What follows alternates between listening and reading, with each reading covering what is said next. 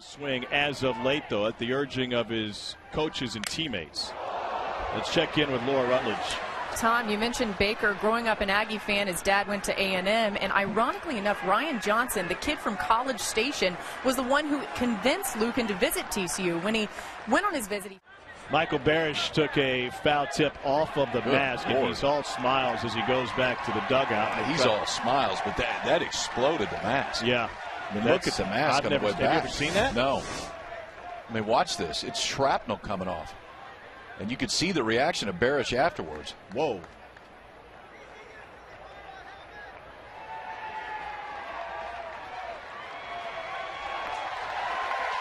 He's going old school now. Yeah. For good reason. He's going old school. We're going to go back to work. That's not how the masks are supposed to work.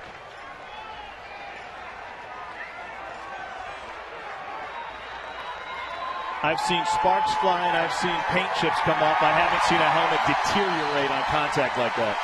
Nor have I seen an entire stadium stand up and cheer when the catcher throws the old school mask on and gets back behind the plate. Sharply hit to third under the glove of Boomer White.